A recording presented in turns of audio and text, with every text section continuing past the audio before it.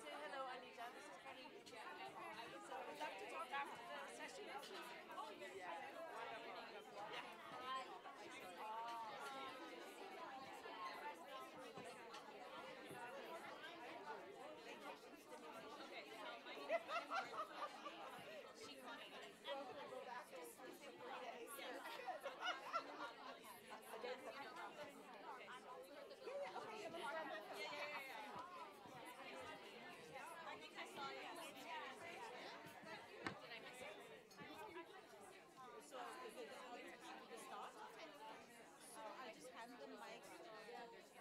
Do we need more mics or two enough? Two is so. I think so. Whoever. Too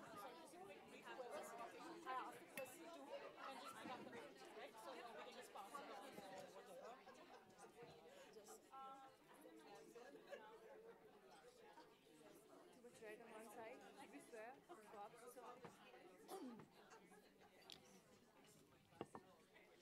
Good afternoon, everybody, and a big namaste because this is a very special session today. Rupa is very excited about it because this really is all about the India agenda for Equality Moonshot. And for many of you who've been at Davos, you may have seen the India Lounge, the Maharashtra Lounge, the free chai from Tata's. So India is really making headlines here at Davos. It's been called the India Decade, and we are all rooting for that. But I think it's such an important time when we make global headlines. What's really important is to remember that how are we making sure that the foundation is one built on equality and built on one which includes Indian women. So we have a panel here of amazing Indian women from different fields in different parts of the world. But as I said, they always take a bit of India with them. And just to point out, I mean, when I was invited for this session, some great news came at home that India's maternal mortality rates have actually dropped for the first time in decades. So that's a huge achievement. And I think that's the kind of big achievement that the government of India, the women of India are really, really working on. And I think if we look at that when when we look at the India story today, let's not look at one which is of doom and gloom. Let's look at one which is of dreams, which is of possibilities, and which is of moonshots. Because really what happens to Indian women today is impacting the world, because the other headline, of course, is that we're going to be the most populous country in the world by this year. So that's the big focus we want to look at. Some of the areas that I thought we could touch on, because we got such a wide-ranging panel and different perspectives here, is the impact of COVID. Why is it that it has impacted women disproportionately across the world, and especially in India? Why is it that even though Indian women are topping classes, that when it's an equal playing field, they're beating the boys in engineering, in all STEM subjects, which are traditionally areas they weren't there. They're topping. But then within 5 to 10 years, where do the Indian women go when it comes to leadership positions? Where do they go when it comes to boardrooms? These women don't become invisible. They're there. It's just that we don't see them. And I think this is the time for all of us to look at how do we bring them back center stage. In India, the lovely thing is that women are worshipped as goddesses. We're Durga Ma, we're Shakti, we're Lakshmi. But we don't want to be on a pedestal. We want to be there taking our space at the global high table. India's leading the G20 presidency. And what better way to lead than by putting our women center stage. So just with that, I'd like to introduce you to my absolutely fantastic panel this afternoon. I'm joined by Mirai Chatterjee of SEVA. Now, this is the Self-Employed Women's Association. But for those of you who don't know it, it is a social revolution in India. I mean, the millions of women's lives they touch have changed families, have changed generations. I'm also joined by Anita, Bhatia. She's Executive Director at UN Women, and we all know the fantastic work being done by UN Women. And also with me is Divya Gokulnath. Now, she's the young co-founder of Byju, which is now one of the world's most prominent edtech companies, and launching major social initiatives to make sure young girls are being impacted by education. I'm also joined by Reshma Ramachandran. She's board member and also somebody who's worked on the agenda for this foundation, this conference. So welcome, Reshma.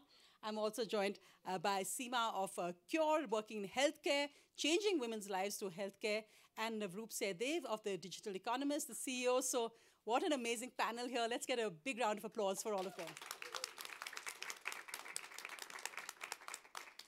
And I'm Sonia Singh. I'm editorial director with New Delhi Television, which is India's, I'm saying, leading national news network. And I'm happy to say the first television editor-in-chief was a woman, so I'm thrilled with that as well. So, gonna take it away. So Mirai Chatterjee, let me begin with you, because I think just the story of Seva and how beginning with a small group of women, it became something which impacted millions of lives. What's the learning we get from there? When we look now at 2023, a new year, a new India decade, how do we take it forward? Thanks, Sonia. Thanks, Sonia, and wonderful to be here with my sisters from different fields. I think what we've learned in the last 50 years of the Seva movement is that women in our country are our biggest asset. You ask about opportunities. What better opportunity than half the citizens of our country who, in my last 40 years of experience, are resourceful, talented, insightful, and also an economic powerhouse, both in unpaid and paid work. So I think if there's one thing we've learned is that there is a lot of inspiration. Certainly I have been inspired. My life has been transformed working shoulder to shoulder with these women who have so little. All they want is security of work and income, food security and social security. And basic self-reliance, women's economic empowerment, and I think they've shown the way. And the way they've shown it is across caste, class, religious, ethnic identity. We have built the sisterhood. There's still a long way to go, but we are 2.1 million across 18 states of India. And I think, I don't know, that many people may not know that in India, many of our welfare schemes actually now go to the woman head of the household, because the belief is that if you give it to the man, you may educate the man, but if you give it to the woman, you educate the family, and that goes down generations. So I think that's something, Anita, I mean, the kind of India message, whether it's been welfare models, whether it's been social models, has been very different from those of the rest of the world. How does the UN, and how do you see your work at the UN looking at those opportunities and challenges for India? Look, first and foremost, I would say is that the UN's job is global. So we look at universal data, and I think what happens a lot when you are looking globally is that in-country and cross-country variations tend to get lost. So one of the big messages that I have is that we need to do a much better job in disseminating what works in the global south, and particularly in India, because it is such a wonderful laboratory of innovation and things that work at scale, because it's easy in development to find interventions that work for a small group, but what is much harder to find is things that are scalable. And so India's gift to the world, if you will, is scalability and replicability, but we are not doing a good job. And by we, I mean the collective we of those of us who work in development, but also I think there is an affirmative responsibility now as part of the G20 presidency for India to take those stories of success of what has worked and share it with the world, because everybody is hungry to learn about what works. I was on a panel this morning with my dear friend, Minister Smriti Irani, and a couple of other people, and there was this wonderful story of women being involved in distributed energy, a story that was clearly based on an understanding at a systemic level of what's not working, of interventions that address the entire system and not just one aspect of the problem. And the illustration was of something that addressed women, climate, access to economic opportunity, empowerment, leadership. It was a wonderful story. Absolutely. Is it known outside? Not at all. And, the thing is, because so much of dialogue and discourse in development is still dominated by those who pay, right? The big aid givers in the world are the ones who are driving the narrative. So there's a huge need to change the narrative. Just one small story to illustrate. This is the first Davos, which is in person of this size, in the BC world, right, before COVID. 2019, UN Women co-hosted a leadership breakfast. And we invited the woman who had just been named at that time the first CEO on Wall Street, Jane Fraser of Citibank. And, I remember saying to Jane, congratulations, But, and she said, it's great. We talked a little bit about this.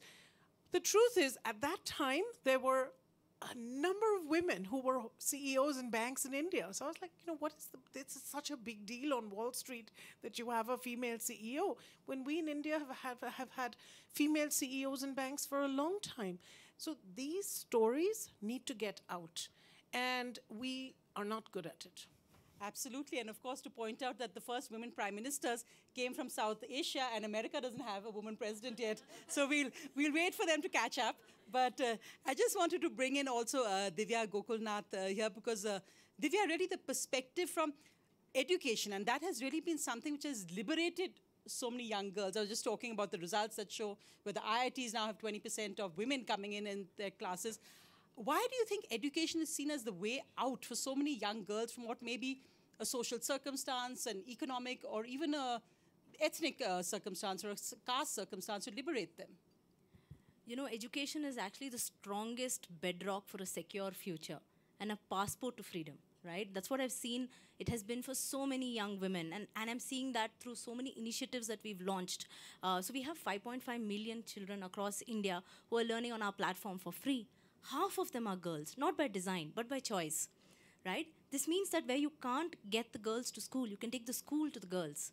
And that's important, because when there is no threat of security, there are no other challenges, because when in an online world, and just to give context, what we have is online and hybrid learning programs for boys and girls, and from 3 to 40. So we are seeing a huge uptake, equal uptake from women for these new ways of learning, and it's really helping them.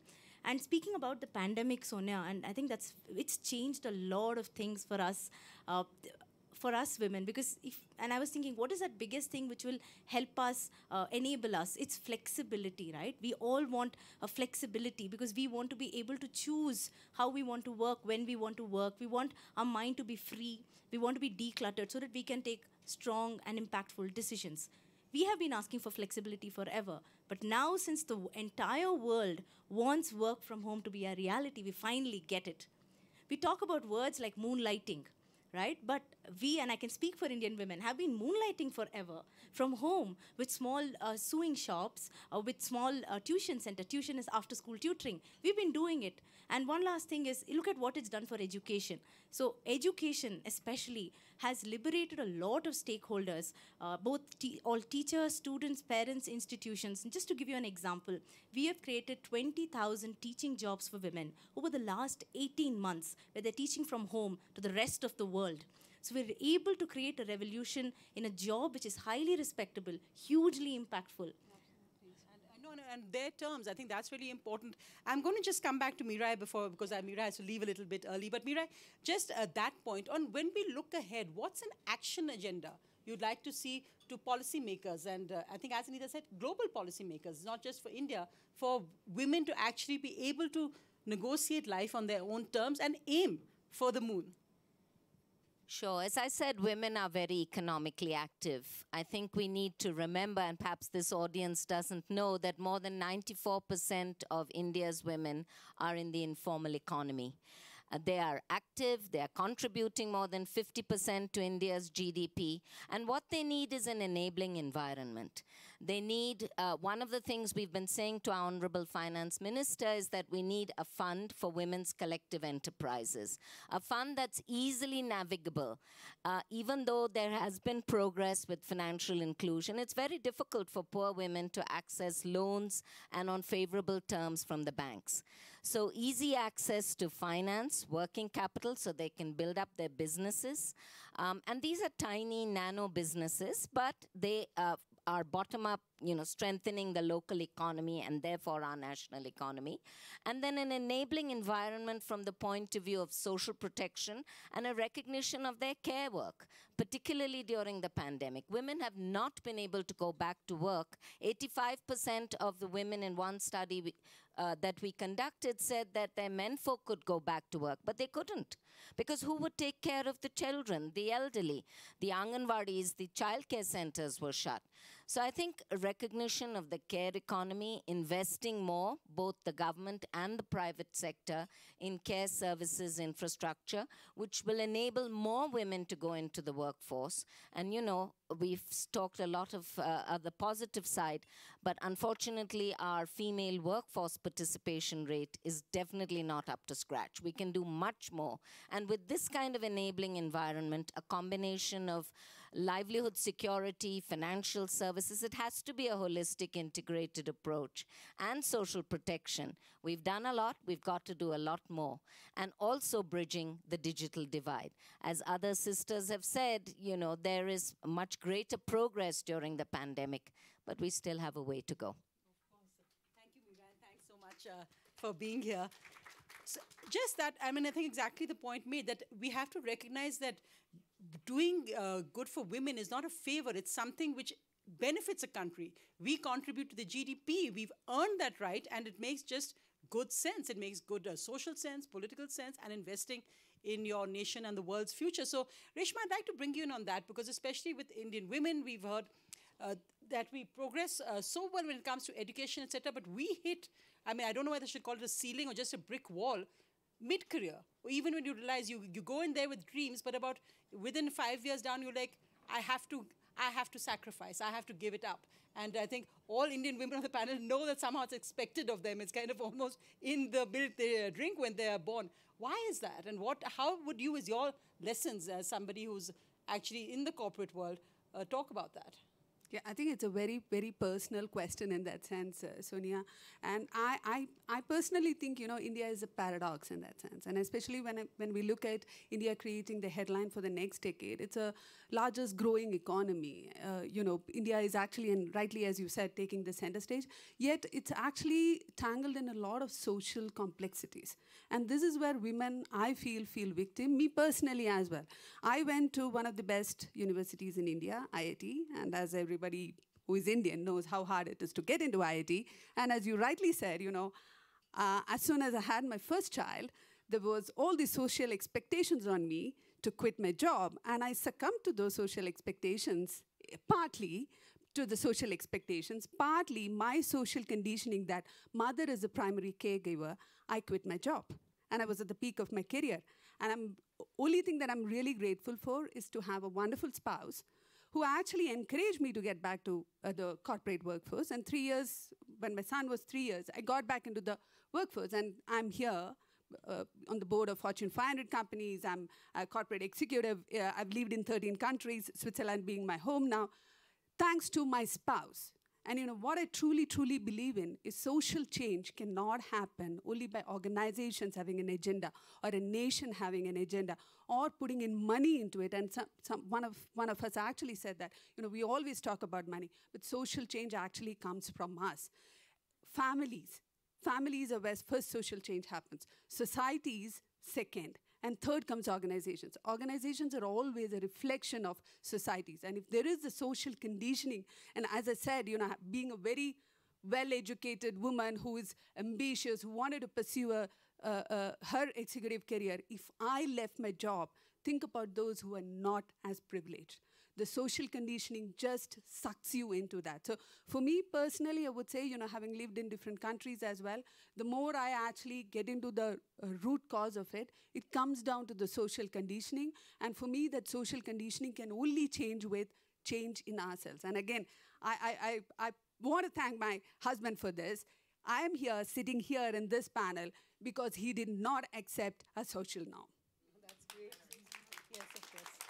You know, I just want to applaud you for calling this point out, because this issue of norms, attitudes, mindsets, and behaviors is like the fundamental stumbling block.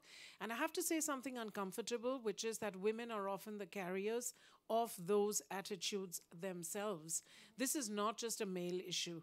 It is the women who actually have the opportunity to change those mindsets in the way they raise children, the way they see occupational segregation, the way they stereotype roles. Till today, you know, there are women who consider themselves very strong feminists. Indian friends of mine, we have to check ourselves.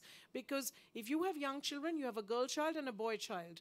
You have guests. Who do you look at first when you say, Acha beta, bring me a glass of water for the guest? Do you look at the girl child? Do you look at the boy child? This is where it starts. So you are so right about this starting in the family unit and about changing our mindsets. Sorry, I just needed to say that because it's uncomfortable to say that women have to change themselves.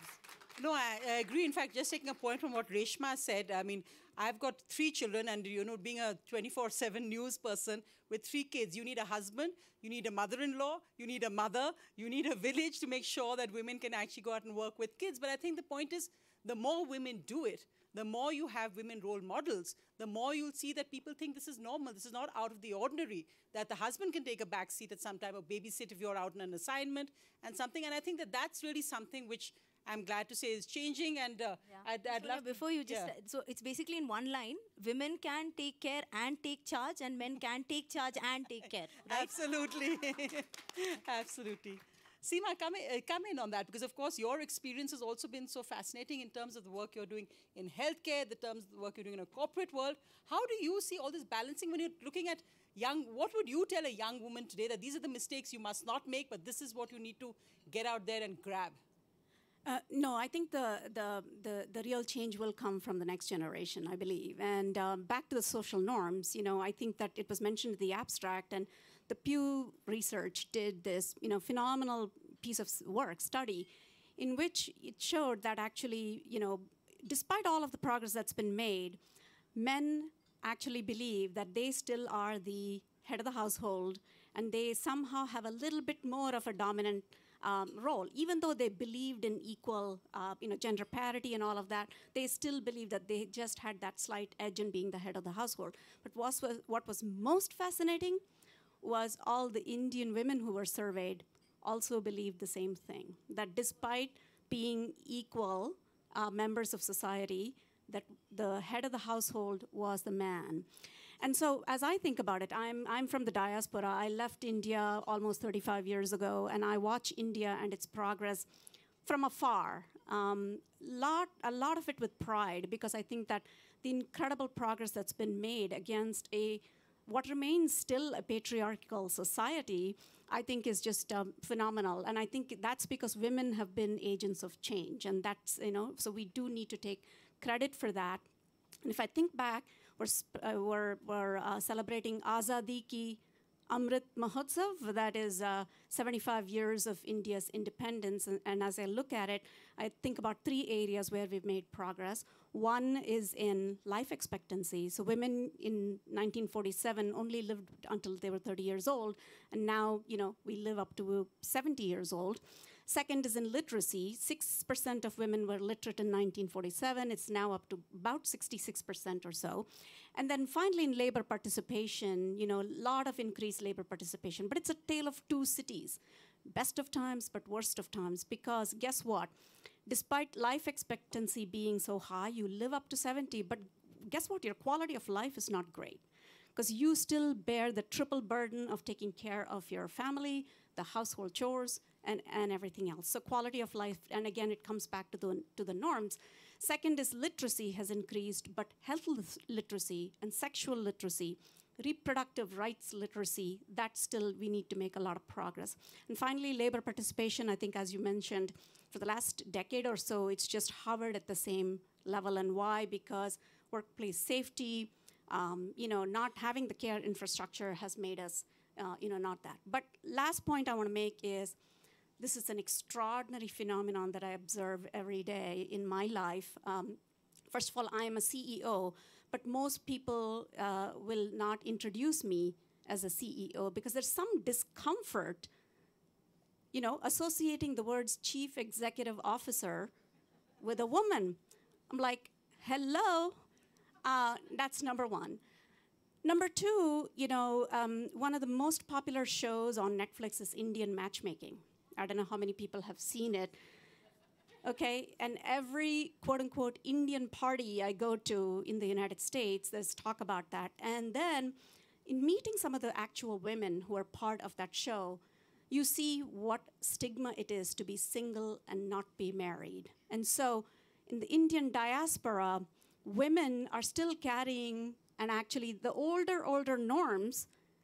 And while India has progressed, the Indian diaspora is still carrying those old norms. So, you know, the elephant in the room is that is what the problem is, and we need to really change that. No, I think often the look at India doesn't exist anymore when they come back, because I think India is changing so fast. The diaspora needs to catch up in some bits.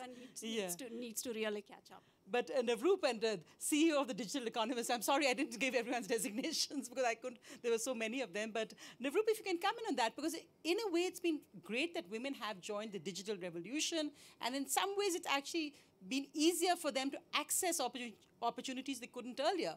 But recent studies have shown that both whether it's labor force participation or even the digital divide, it's impacted women much more after COVID. How do you work with something like that or with that challenge? Yeah, that's a great question. First of all, I would say I am CEO and I have no problem making sure others realize that.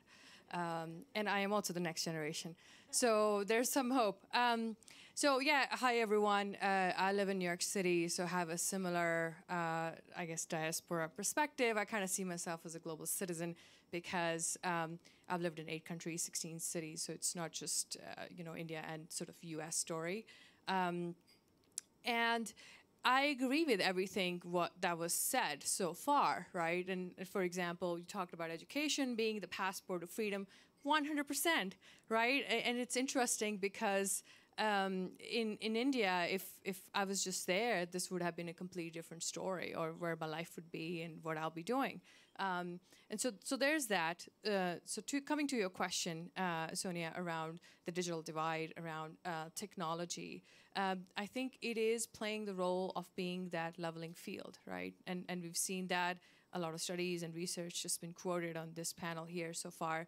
And I think when it comes to Indian women, it's interesting because, you know, there is that contradictions, right, in Indian culture, where women are worshipped one hand, on the other hand, we're some of the worst, actually one of the worst countries in the world when it comes to women empowerment, right? I think it's just like number 4, right, from the bottom, like right after Afghanistan and Pakistan or what have you.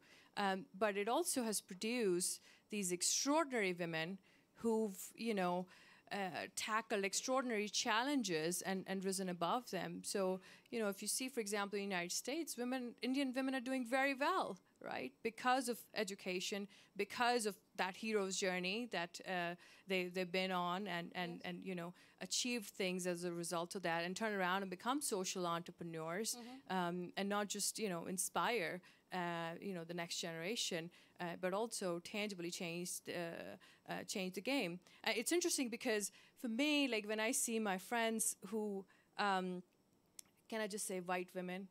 Is everybody cool with that? Because we come from a very, what I call, high patriarchy. So it's so much in our faces, it's very obvious when it happens. But when I'm in the US, I realize it's a lot more internalized. And it's like, oh, you don't realize that, you know, you're being a vessel, if you may, of patriarchy, and this guy's ego that is being, you know what I mean, deployed here to do ABC. And it's just like, for me, it's clear as the day, right? But I think that's where we're turning around, and actually in the West as well, if you may, supporting initiatives. We work with the World Bank on gender, on public goods delivery, work with IBM on energy, so on and so forth. So that can be opportunistically deployed anywhere in the world, just like you're in Switzerland here, to create change. So I think the service to the world goes beyond just India, right?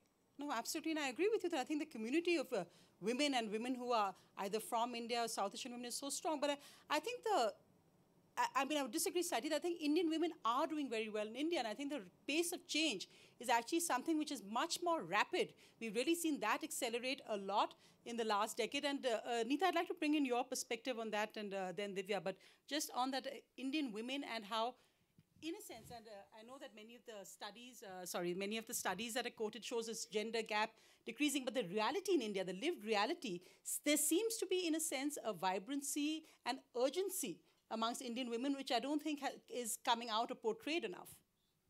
Yeah, well, first of all, I don't think there is a monolithic thing called Indian women. Yes, You know, and I think Reshma's right about there are very paradoxical aspects to thinking about the status of Indian women. If you say that to me, I'm going to say, is it informal? Is it formal? Is it rural? Is it urban?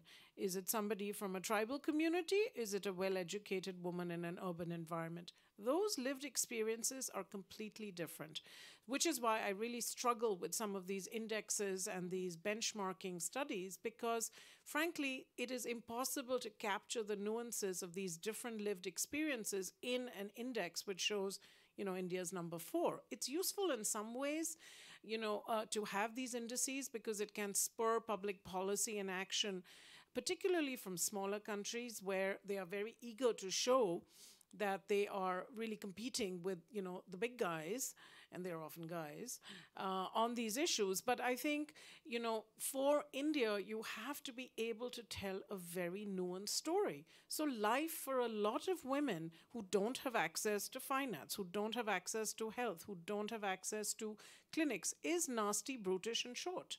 But life for women who have privilege, whether it's in terms of access to educational opportunities or other things, can be brilliant. And we see this. So we have just got to accept that there is nuance, that there is paradox. And then I will come back to this. We have got to share stories of what works. The story of women's participation at local government level in India is one that people do not know. The number of women who are in panchayats and the work that has been done to ensure representation, UN Women works on this issue, is enormous, and the results are amazing. And if you look at representation, is it where it should be? No. But are there women sitting in that local panchayat who are saying, this is what I want to see done at the local community village level? Absolutely. If you look at certain industries, if you look across industries in India, finance, tech, media, there are women leaders everywhere. You're sitting here. You're an epitome of that. So there are women in extremely significant positions and at a level that you do not necessarily see even in the US. Look at the tech industry in the US. It's men. It is male dominated. If you look at the finance industry in the US, at the upper echelons, it is still male dominated. Would you say that in India? No, you wouldn't. So I think there is nuance, and I think, you know, there are stories that need to be told out there, but we just need to be really clear about whose story we are telling. Can I pick up on that? I just wanted to mention that, you know, representation is really important. And, you know, here I'm going to come back to the diaspora perspective. And one of the things I realized about 3 years ago was that there are many women, and here I'll say South Asian women, women from, you know, India, Pakistan, and other South Asian countries, are actually in really incredible leadership positions in many different industries, and not always the traditional, you know, Indian professions, doctor, engineer, et cetera, and many other professions. And so we started actually a media platform in the United States. There is a television show every Sunday on TV Asia, which is the largest television network in the United States, and a monthly magazine and a website that showcases the work that women of South Asian origin are doing, not just in the diaspora, but also back in India, because I completely agree with you. There is a lot to be said about progress that's being made, but it's invisible. It's not visible, and mainstream media is not covering it. So I think there are a bunch of us who got together and we said, let's do it. Let us cover those stories. And I think, you know, I think we all know if you cannot see it, you cannot be it. And so to that extent, I think showing those stories is important for the next generation, for them to be also inspired into leadership positions. I just wanted to add, I don't know if you all saw that picture which Elon Musk had put on Twitter, and there were all these engineers surrounding him, and they were all men. And I thought at that time that in India, the iconic picture was when we had launched, I think it was Mangalyaan, our mission to Mars. And at that point, all the engineers in the room were women. Women in traditional South Indian saris, women who you would think would be, you know, your friend's mother who'd make you idlis. But these were the women who, at a quarter of the cost of NASA, put a mission on Mars. So I think those are the women that we celebrate when we talk about India. But I think also, I mean, of course, this is not all about just looking at positivity, but the challenges. And Divya, it's also interesting because tech is such a new world industry, and that's really something where the field should have been at the beginning, should have been leveled. Yet, why is it that in the tech world, people like you, founders like you, are so rare who are women?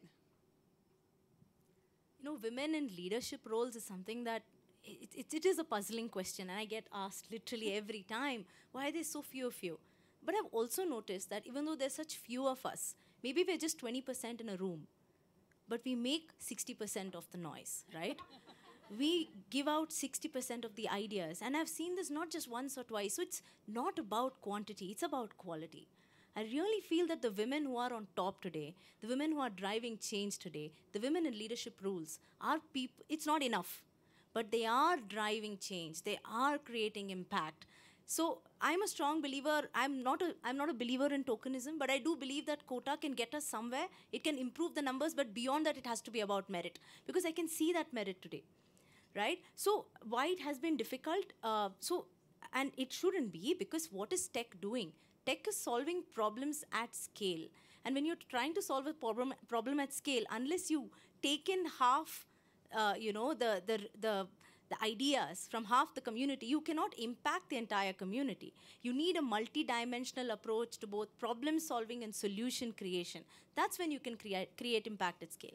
And I can speak for education and what education has done. Here there is very healthy diversity, and we are segment leaders. We are fortunate to be segment leaders in ed tech, and I still don't place myself in ed tech because we are beyond education and technology. We are education and with human intervention and technology. So we have 33% leadership being women, 40% women across the board, and out of the 150 million students, 50% are girls. So I think education is one of those segments where you are seeing very good representation of women, maybe because it's such an inclusive subject, right? And why are there so few women at top? I think it's because people are not looking for leaders within. So what worked for us differently, and I think I should bring that in, is that we started our company 11 years ago, right? And with 6 founding team members and about 300 people over the next 1 year. Out of the 300 people, 260 people are with us today. We pulled up our leaders from within. Now, I think that's something companies don't really do, honing up your leaders from within. And there are so many women who've gone on maternity breaks and come back. I believe they come back stronger than ever. And why do I say that? I say that as a mother. I have a 2-year-old, I have a 9-year-old. A lot of people ask me, why such a big age gap? I say the company was born in between. My third baby, the biggest one, the elephant in the room. Taking care of it is not easy, but acknowledged. I lent on my support system, which I was fortunate to have. My parents, my in-laws, right? My husband's brother. The men in my family have played an equal role. And that's why I so confidently say that men can take charge and take care. I've seen that in action in my company, in my family. So I think we're slowly driving towards that. And you know, Sonia, I've met so many people today. You know, my happiest moment was when I met this little girl. She's Rupa's daughter, and she's my student. Oh, really? You know, and can you just stand up so that people can see you? This for me is impact. This for me is scale. Right? You can meet anybody in the world, but and I started as a teacher. For me, my happiest moment was when I met my student. That's fantastic. So, well, it's been a fascinating session. We're nearly out of time. So I'd just like to end with everybody perhaps giving what their one action point would be to actually take that moonshot. Reshma, why don't you go? Yeah, you know, so I said it in my previous conversation. It's really about social norms.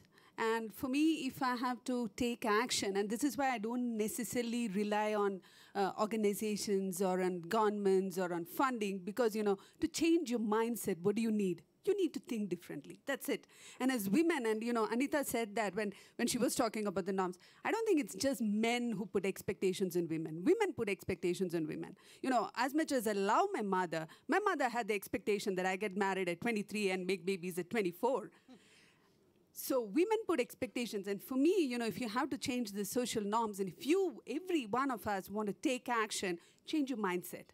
Look at women differently. And as Divya rightly said, and this is something I'm definitely going to use going forward, you know, it's not only that we can take care, we do take care, we can also be in charge, and we can take charge. So change that mindset. Seema and Navroop, then we'll come back here. You want to go first? Sure. I would say be the change you want to see in the world. I agree with everything that was said so far. Partly, there's a feedback loop, right?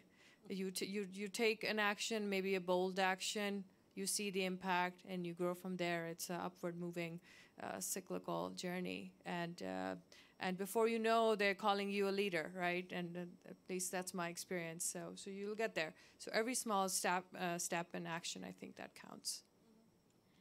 Yeah, I would agree with that. But I also heard something that Reshma Saujani, who is the CEO of Girls Who Code, said to me, and it was just eye-opening for me. And as she put together the Marshall's Act for moms, what she said, her big quote there was, "Stop trying to fix the woman, fix the system."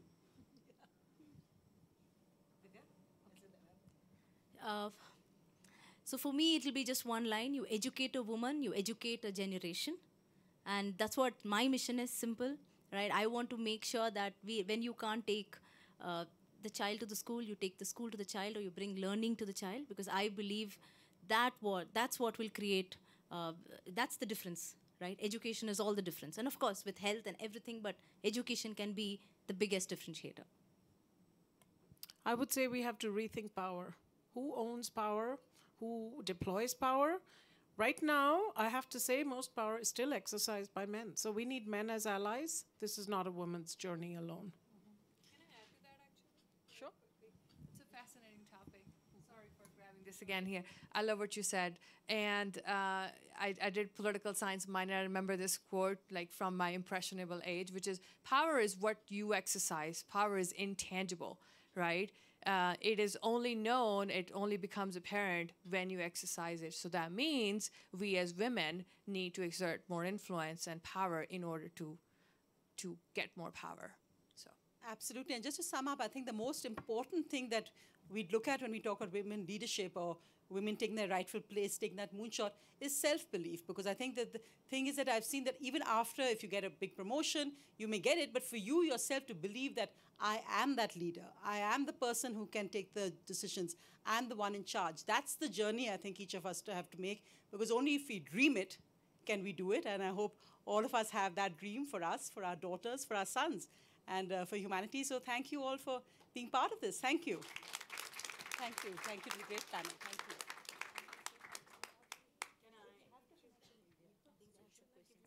Yes, sorry. Yes? I have not so much a question, but more a request if I can have a photo with you, because I took a photo of all the people before, sent it to my male Indian friend who Sure. MD in Accenture, and he said, well, I'm so proud of the women. Then he sent a picture to his wife. I said, I am so proud. I said, and I would also be proud if we see uniting as women and advocate it as a whole. And then she wanted to share that in their community. Absolutely. Let's all stand together. Do you want us to come in front of the tables? So, yeah.